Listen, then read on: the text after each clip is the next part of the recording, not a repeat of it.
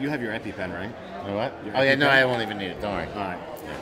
Welcome to Gélaté, the web series that has never found a dead body down by the river. My guest this week is a very funny comedian who's been doing stand-up since 1980, and known diabetic, Rich Ceisler. Absolutely. I might go into a diabetic shock during, but you know what? For my art, I'll do it. That's... Cheers. You'll be like that Jim Morrison fellow. So, see, this isn't just like ice cream. It's ice cream with extra sugar in it. Well, yeah, I got the maple syrup ones because I just wanted to see if there's like, if your head explodes when... Oh, it's good. What's your take on suppositories? You know what? It's funny you should ask. 'Cause Do you have one now? I had one recently. I got one. I had one recently. But here's the thing.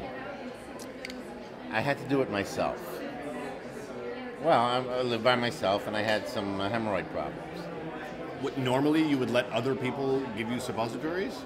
Well, I'd never really experienced it, but I'm a big guy. So just, if you could just picture this, like a beached whale on my side, reaching over and putting this, it was very, very uncomfortable. It's also very, very unerotic. Yeah. I don't like the mental image that I have. No, I didn't say it was going to be erotic. I said it was going to be disturbing. It is disturbing. It goes a bit beyond disturbing. It is. It is. I didn't even know I was going to talk about that, but it was a recent thing. Yeah. Oh, it's. If I shift a little, you'll have to excuse me. You do a lot of cruise ship work, right? I do. Do you still do, or you I did? still do. I still do. Cruise ships are really weird, right? Yeah, you know, you gotta. Unfortunately, they're in my comfort zone now. Right. But because it's a surreal experience. But you know what? what? Is that where you put the suppository? No. I'll tell you what cruise I had to walk off on. There was a swingers cruise, and they have swingers cruises. Yeah. So what happened was, I got off that day, and they were bringing in mattresses, and so they were going to cover the whole dance, one of the lounges, with mattresses, so that everyone could swing. Yes, yeah. And how'd it go? I wasn't there. Like during your set? No, not during the set. During the week. I just hoped that the cruise was very deep cleaned for the next cruise. Deep, really deep. Is it true that you're a 7th level origami master? Yes, it is. I worked for a company for a while that did nothing but origami, but they folded.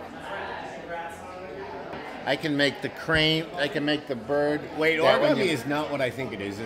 It's not a martial art. I thought it was a martial art. I can make the bird that goes like this. Okay. And the box where you ask the questions and you go like, you know that one? Yeah. That's not That's origami. also a sexual technique I learned in Thailand, but that's another thing. I think you should use it next time you apply some oh no suppositories.